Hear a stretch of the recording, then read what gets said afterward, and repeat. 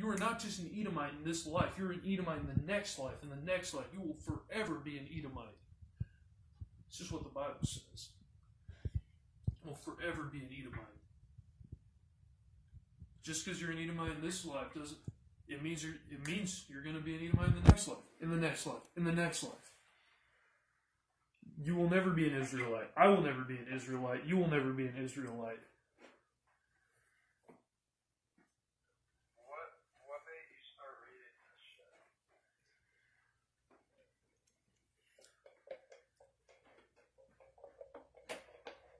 I wanted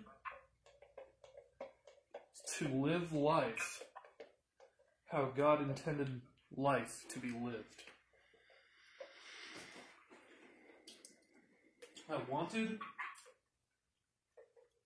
to humbly be in my place.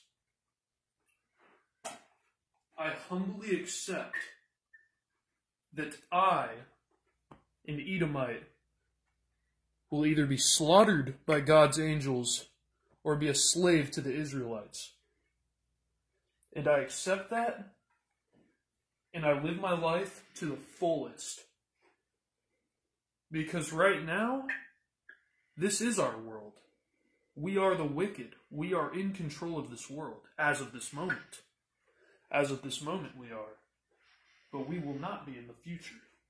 We will be. With all this coronavirus and Israelites being killed in the streets by cops and all these things, it's a buildup. All this technology, all this stuff, it's all a buildup to the overall destruction of the Edomites. The Edomites are but spittle. Think about this.